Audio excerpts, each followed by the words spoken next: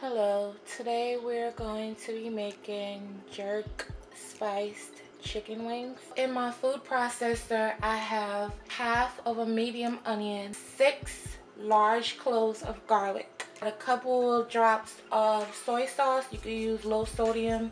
Then we're going to squeeze half of 1 lime and also some black pepper. And that's it. I post the onion, as you can see, the onion, garlic, soy sauce mixture. Now I'm going to add my jerk seasoning. You can put your favorite brand of jerk, but I will put in the description box which kind I'm using. This is about 2 pounds of chicken wings, and I'm going to use maybe a 1/4 cup of my jerk seasoning.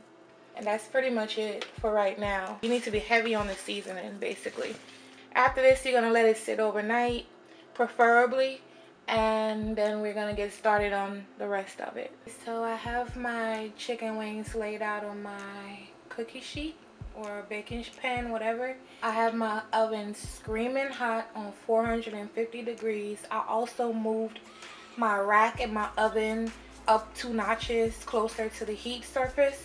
I'm gonna let them go for a whole 20 minutes on 450, and then we're gonna see how it looks.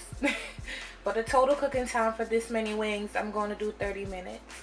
I serve this is my chicken wings, my jerk spiced chicken wings. They did about 30 minutes on 450. As you can see, they caramelized really well and crusted up for me because as you know, I went high up with the temperature. They're crispy, they're delicious, they're perfectly seasoned, and I put alongside some lime wedges, so you can squeeze here and there and do your thing.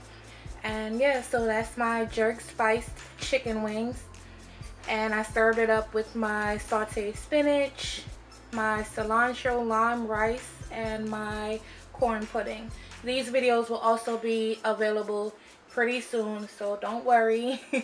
But thanks for watching, thanks for subscribing, thanks for your support, and I'll see you guys next time. Bye.